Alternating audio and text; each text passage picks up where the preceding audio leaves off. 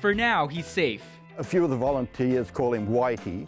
Just 5 weeks old at the time, this rare albino crow was found abandoned. A guy in Cloverdale found it. And was brought to Monica's wildlife shelter. He'll take some food every now and then from you, but he likes to be himself. He wants to be a crow and look around and see what the other guys are doing and stuff. Soon, he'll have an appetite just like this. They are very intelligent, and their learning capacity is very good. You want some more? He learns by watching the other crows, what they do and what they eat.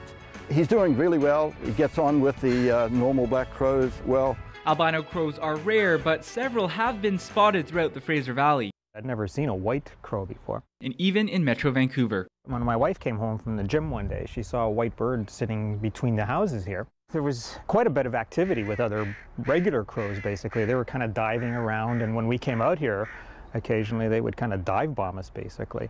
So I wasn't sure whether they were attacking us, protecting the crow, or whatever.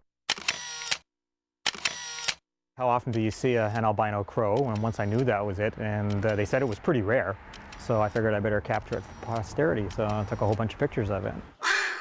Left in the wild, they often die sooner than their ebony cousins. Weather-wise, they're sensitive to light because of their albinism. That can lead to blindness. Of course, their appearance out in the wild is so different that predatory birds, raptors, notice them more. But for now, Whitey has it pretty good. He's become somewhat of a reluctant celebrity here. He just does his own thing. If you go in there and he doesn't like you too close, he'll just move out of the way to the other side. He's just another crow. To himself, perhaps, but likely for the rest of us, he's something special. In Surrey, I'm Peter Kim for The Express.